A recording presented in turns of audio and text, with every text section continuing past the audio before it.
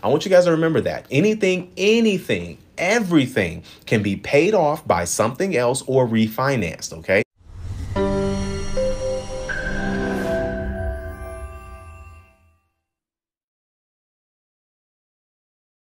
Hey, what's going on, guys? Calvin Russell here, CEO and founder of 850 Club Credit. Hope everyone's doing well today. Today, we're going to talk to you guys about the best personal loan options if you don't have the best credit. All right, let's go straight into it. So first off, everyone has their own definition of what they consider to be bad credit.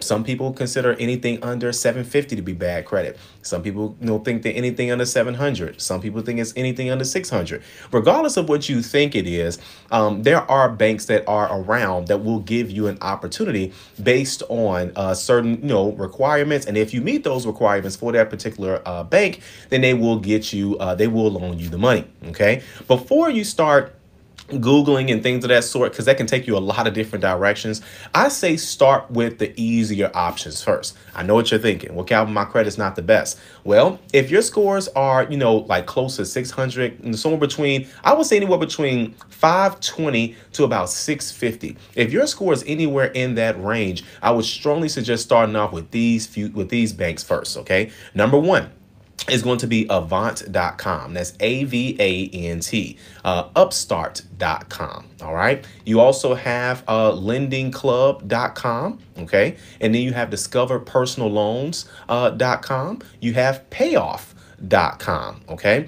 And those are the ones you want to start with right off the bat. Now, there's some other ones that are very similar, like SoFi.com, SOFI, and a few others. Once you actually start to search, a few names will start to pop up. And if those names are, big brands and things of that sort, and you didn't hear from my list, that doesn't mean that they're bad, but you essentially want to apply for anyone that's saying that they'll give you a personal loan, and they will do a soft pull prior to. Remember, the soft pull won't affect you. So it at least makes sense to see if the company will allow you to do a personal loan with them. Some companies are partnered with other companies. Some are owned by bigger companies that may be partnered with smaller companies. And when you're doing the application, it'll say, hey, you didn't get approved for this personal loan, but here's our second suggestion. Okay. Now, if you're not able to go through with that and none of those work out, then don't worry, you still have some other options. The next option is going to be One Main Financial. Okay. Then after that is going to be Springleaf Financial. And then after that's going to be Freedom Plus. Okay. And then I got a list here. I almost forgot.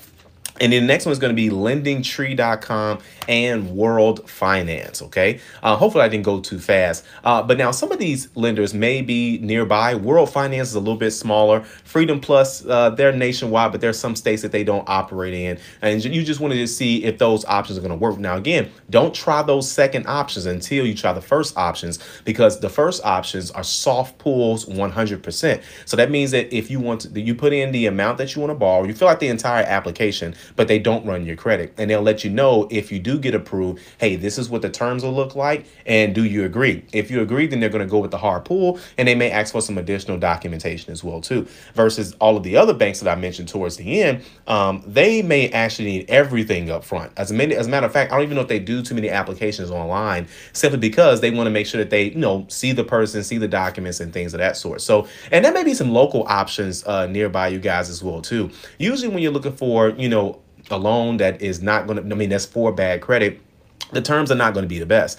That does not mean that you're stuck in that loan forever. Okay. I want you guys to remember that anything, everything can be paid off by something else or refinanced. Okay. Sometimes the companies will say, hey, do you need to borrow more money? Let us refinance you. They'll throw that term around loosely like it's a refinance when really it's not. They close out the old account, they open up a new one, and you have a new term, new interest rate, all that jazz. Now, we're talking about having terms that are not the best, and then improving your credit score, and then getting another personal loan to pay off that personal loan, or getting a credit card with a cash advance to pay off that personal loan if the numbers make sense. Okay. So all these things have to make sense. So obviously, if you're, let's say, for example, you get a personal loan at 20%, you then improve your credit score, a year goes by, and now you can get a personal loan for 10%. You want to take out the new personal loan for 10% and pay off the old loan at 20%. Okay. Why would you want to do that? Because you have a better interest rate. That's going to be a better payment, and you're going to pay off the loan